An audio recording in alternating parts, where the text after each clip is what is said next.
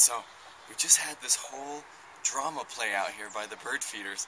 A sharp-shinned hawk just flew in and tried to grab this little purple finch.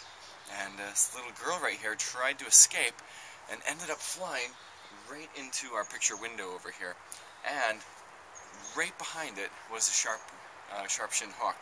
And both of them blasted into the glass, and now they're both sitting here stunned, not knowing what to do. And it looks like the purple finch is starting to regain her strength. And let's see if she's going to be able to take it away.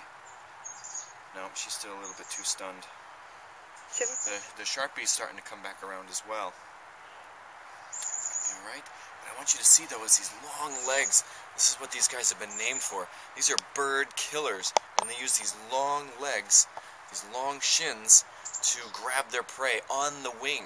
These are bird killers. These are bird specialists, and they fly, they dodge and dart through the trees, trying to nab these little birds, and they can reach with those claws in midair. I've seen it, and grab them, snatch them right out of the air, all on wing.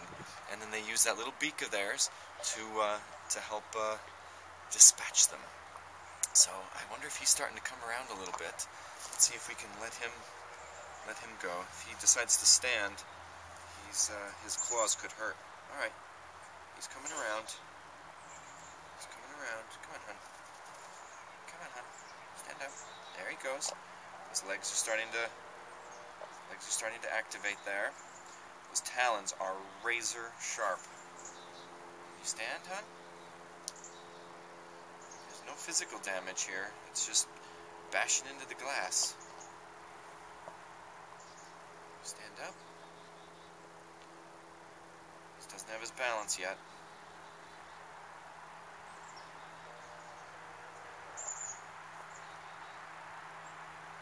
Don't bite me.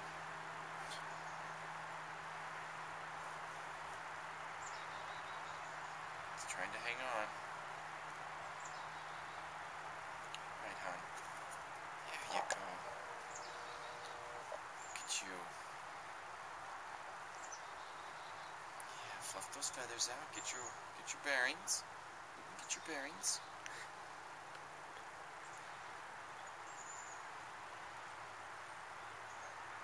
You're not. This one's gonna get away, you know.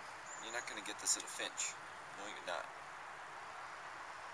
You're gonna have to go hunt somewhere else. So, unfortunately, when there he goes.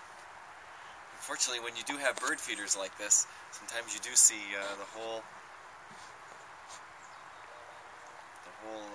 ecosystem play out right here at your bird windows. This little girl is going to take a little bit longer to come back around, though.